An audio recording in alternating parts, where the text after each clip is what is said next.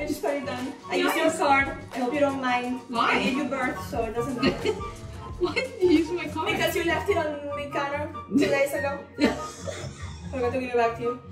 I was looking in my bag. Alright! A 27-year-old Tampa woman now has more than 8 million followers on TikTok. Hello, welcome to Florida Focus. I'm Layali Shalabi. The most famous TikTokers can make as much as $5 million per year. That's 100 times more than what the average American makes.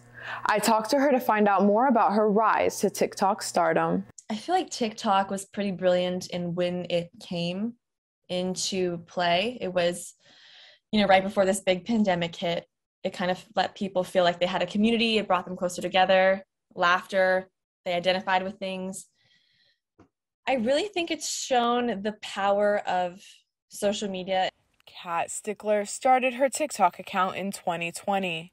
She went viral with TikTok starring her daughter MK in impression videos. I think people just identified with what I was going through at the time, and I've always been a very open person. So it felt like a safe space to share certain struggles and insecurities, and people identified with it. Kat is a single mom, and a lot of her videos spoke to that. Kat's comment section became a space where women can have open discussion about relationships, heartbreak, and how to raise a child.